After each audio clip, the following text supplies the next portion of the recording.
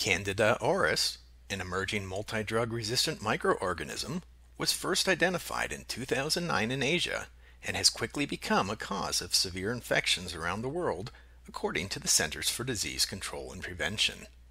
It is a yeast which is a type of fungi.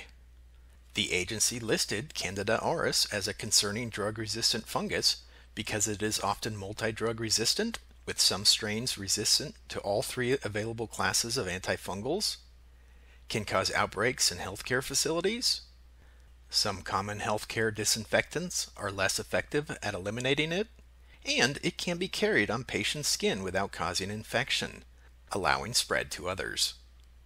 While the risk of Candida auris infection in otherwise healthy people is low, in some hospitalized patients with a weakened immune system, it can cause wound infections, ear infections, and bloodstream infections which can spread throughout the body. These invasive infections can be serious and fatal. It has also been isolated from respiratory and urine specimens, but it is unclear if it causes infections in the lung or bladder, according to the CDC. The agency goes on to report that it can be spread in healthcare settings through contact with contaminated environmental surfaces or equipment, or from person to person.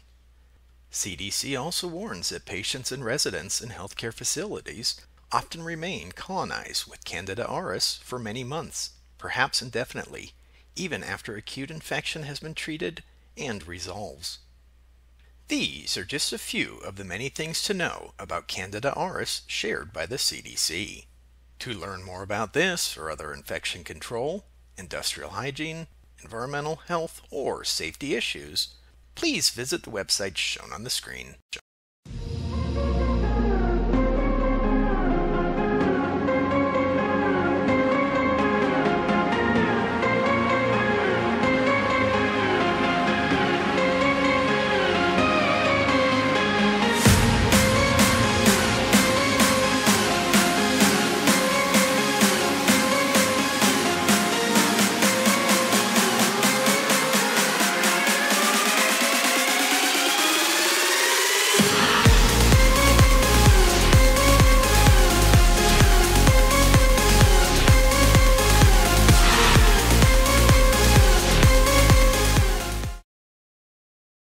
IAQ TV, the place to be.